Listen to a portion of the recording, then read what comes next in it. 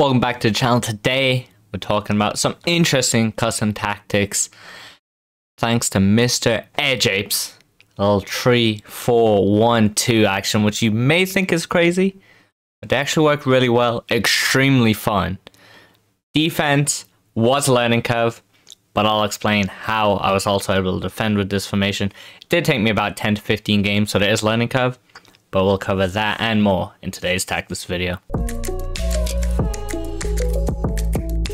Are you fed up of coming against God Squad game in and game out? What? If so, make sure to head over to u7buy.com using the link in the description below.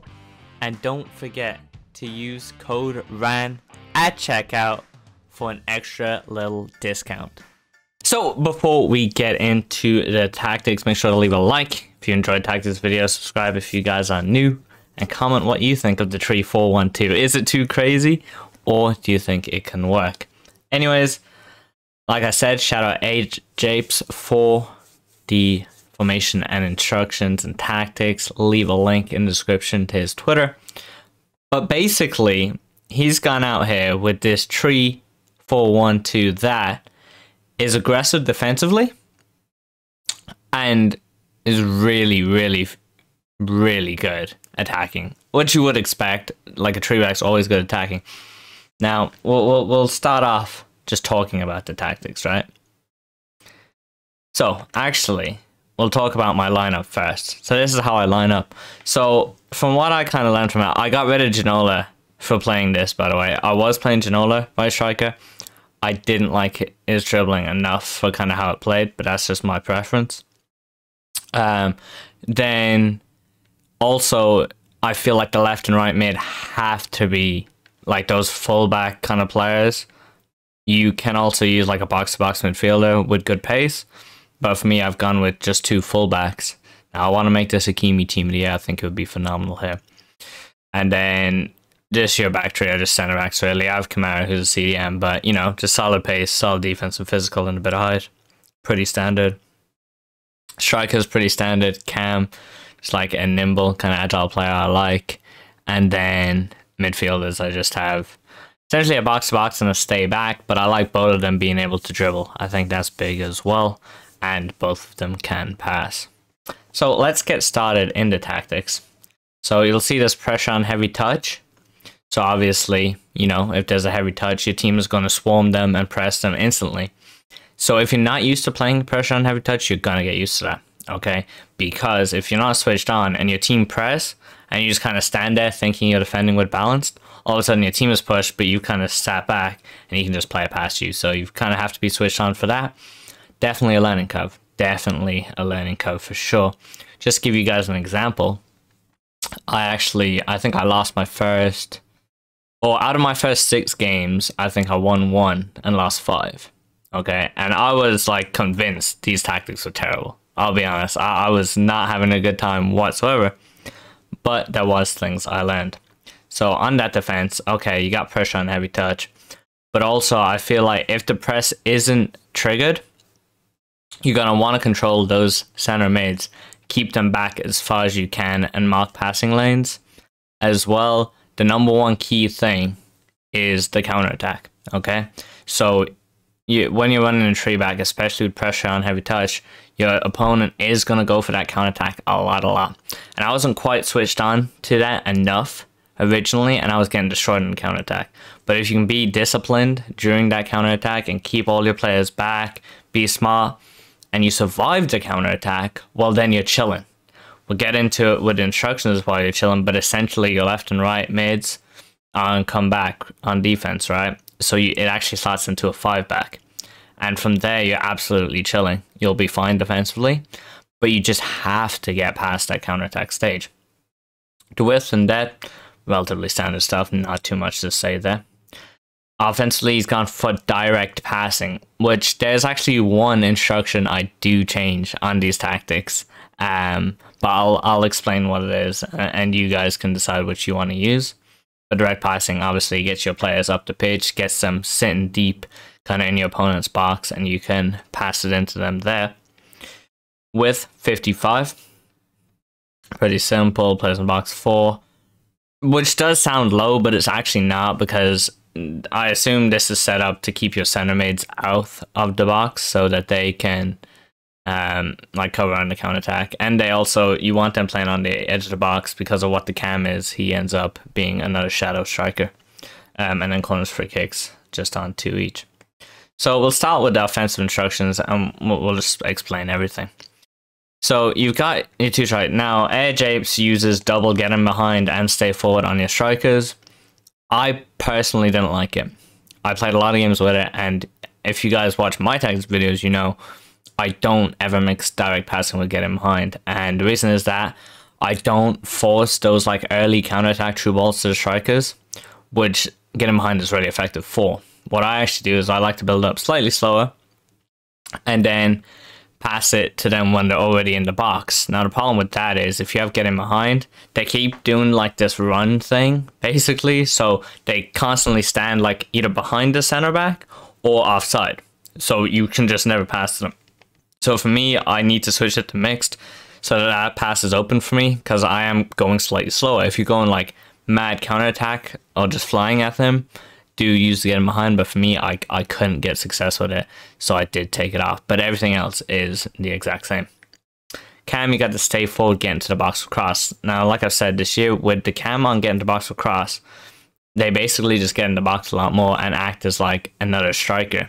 So you can easily pass between these 3 players very easily, and you're gonna have the left and right mid as kind of overlapping as well. So you do have a lot of options. So it's really nice and really easy to pass between these and create goals. At the right and left mid, or right wing back, a left wing back kind of vibe, I do have, like I said, 2 fullbacks. Now the only instruction on these is come back on defense. To be honest, it kind of makes sense, right? Because again, the box cross, you don't really want them there, but then at the same time, you don't want them kept out. You don't want them to cut inside, but you don't want them to stay wide either, you know, because cut inside will get in Mbappe's way, kind of, and then stay wide will just never get in a shooting opportunity. And then support ones, I feel like you could go get in behind for this, but then I feel like it would absolutely kill your stamina. But, you know, it's up to you. I think just come back in defense and balance, like AirJapes says, is pretty solid. Now, at the center mid role, he goes for the double, stay back while attacking, double, stay on the edge of the box, and like I said, they're going to be sitting out there, and that also goes in with the players in box being on 4. Pretty solid. I do think you definitely can't have these not on stay back, or you would just get absolutely short defensively. Also, key thing to note, of course, you got your cover wing, not your cover center, which I do think is huge when playing 3 backs, but not any 3 back. This 3 back has extra reasons to actually do this. So let's get into it. Well, on your wide center backs, you actually want to use overlap and step up. Now, what I did with this was I would start a lot of attacks with, say, Kamara. So the center back is still stay back. With Kamara, pass it over to Rudiger. Rudiger would actually be kind of more at the right CDM kind of role, say. So he's a bit further up. And then he can distribute it to Hakimi or play it through the middle. So he's just getting that extra bit of kind of field pitch control, kind of further up the pitch, and you can start your attack there. Pretty effective. And obviously the double step up on them is going to definitely squeeze heavily, especially on that pressure and heavy touch. And I believe the idea is that Kakare then and Cancelo, your 2 center mids, with cover wing and stay back, will be able to cover if your center backs do get out of position. And then with the goalkeeper, you're going comes for crosses, sweep a keeper. So that is the tactics covered. But just a few points I want to make about the formation as well. One thing to keep in mind is that, of course, basically because it is a 3 back, you really can't gamble defenders at all. Unless you're going for that. Once the pressure on heavy touch triggers, you can definitely go for the press, but you have to really be careful. You can't make a mistake. A lot of times I just made one kind of wrong step with a center back, all of a sudden through ball in, I've conceded. So it's super risky. But I mean, it does play into that risk reward scenario, right? So you can press with that pressure and heavy touch, you win the ball back, you can fly at your opponent, you can score as well. So keep that in mind. It's not going to be the best defensively at all. Even now, I've gotten a lot better at it. I kind of know when to press, when not to press, how to stop the counter attack, and kind of set up defensively if you need to and whatnot. But you're still going to concede goals. It's just simple as you're going to concede goals. But the idea is the attack is really nice and free-flowing, that you're going to outscore your opponents. Your games are going to go from 1-0, 2-0, 2-1, kind of what they are now, especially in this meta, to more of kind of a 5-3 sort of game, right? So you're going to get more goals. So pros is literally more fun, score more goals, actually enjoyable experience. Cons, probably going to lose more games than you would using like a 4-4-2 or something along those lines. And way less solid defensively. So you're definitely going to leak a lot more goals. But it's also new information. It's fresh, you know. It gives new life to FIFA. And I think, honestly, unless you're in Elite Division, because I've used it all my games in Elite Division, I've struggled kind of here and there. Definitely, if you're lower than Elite Division, you're definitely going to love this, for sure. Elite Division, you're going to struggle a little bit. And if you're kind of high FUT champions, you might struggle a little bit against some players. But if you're looking for fun, this is definitely the way to go. Just make sure you watch that counter attack. That's still the #1 thing to do. The second key tip I have is what I was doing earlier when I first started using this formation is I was over dribbling. I was really over dribbling, and I think that's definitely not the way to play. I don't think you're supposed to dribble a lot in this at all. I think you want to keep the passes going, right? So, like, I might have had it with Cancelo, and maybe Messi was open or something, or Hakimi was kind of open, and I just kind of hold it with Cancelo and, like, wait for the perfect opportunity. I don't think that's how it's supposed to be played. I think if the Messi passes on, pass it to him, and then you'll find another pass it there. You'll see another pass it there. Keep it flowing. Don't get stuck kind of dribbling, especially unless, like, if you're in the box with Neymar and you want to pop out a skill move to try and score a goal, absolutely. But I think, like, in midfield and whatnot, it's better to keep the passes going, look for the overlaps, look for the driven pass inside, because it does present itself, and you should take opportunities of that instead of just dribbling and waiting for the perfect opportunity. I think it's better to just take any kind of pass forward that you can see is definitely on. Anyways, guys, that is the end of the video. Any questions, let me know in the comments. I've used this a lot. I've used it on both gens. On old gen, you get even more smoked on the counter attack, I'll admit, but you also score easier. So I think it kind of balances itself out.